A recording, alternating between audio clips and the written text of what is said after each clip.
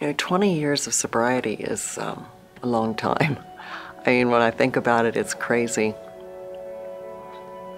What I realize now, when I cried out to God to deliver me from my alcoholism and to accept me, I felt the 2,000-pound weight lifted off my shoulders. At that moment, I didn't realize that He had instantaneously cured me of ever desiring another drink for those 20 years. I never thought again about another drink, which was amazing. But then when I slipped back into it, it was devastating. I thought I was going to be able to handle a couple of drinks, and within a couple of weeks, I was a full-blown alcoholic, drinking as if I had never given it up. And I was dirty and wretched. I felt like a worm. I was groveling. And then I started to get depressed because I knew where I needed to be. I needed to be back into the fellowship of the Lord. I missed Him terribly, but there was something different this time. I still had the desire to drink, even though I knew I wanted the Lord more than I wanted the drink. I knew that, but I wasn't able to stop. And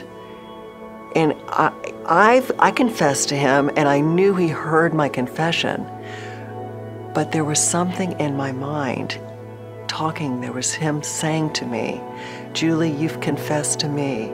Now I want you to come to church. I want you to be in a community of people where you're confessing to them."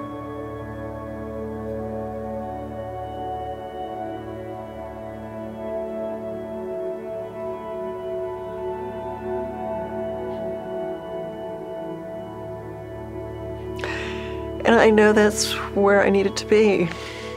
I need to be with God's people, because even though God knows I'm sorry and I know He forgives me, but I have to be in the community of His people. It was so hard. I went to church out here at Redeemer. I heard about it and I knew I wanted to be there. I knew what they were about. And so I did go with my husband that Sunday, and the nicest gal sat next to me afterwards. She just welcomed me, and she offered an invitation that there was a Bible study that she went to that she'd love to have me come to if I was interested. I'm thinking, I said, "Lord, get me there," because I was really still drinking. And I just tried to make sure I didn't drink the night before so I didn't go with too bad of a hangover. But I did. I went and I knocked on the door, and these people loved on me. They were so graceful. And it was just a beautiful time of being together with them and knowing that, okay, this is where God wants me. And I came away smiling because, God said, "Julie, job well done." That's where He wanted me. So I'm now going to studies weekly and absolutely loving them. I was in a discipleship program for 18 weeks, and I have not had a drink since those first 2 Bible studies. And now it's April, Easter. Nothing could be better. Soberly worshiping God on Easter. You can worship a lot of different things in life.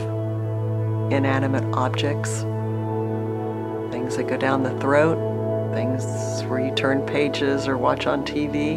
You can worship a lot of different kind of gods that have come and gone and died.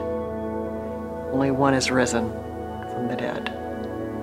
That's the one, Jesus. It's all about Jesus.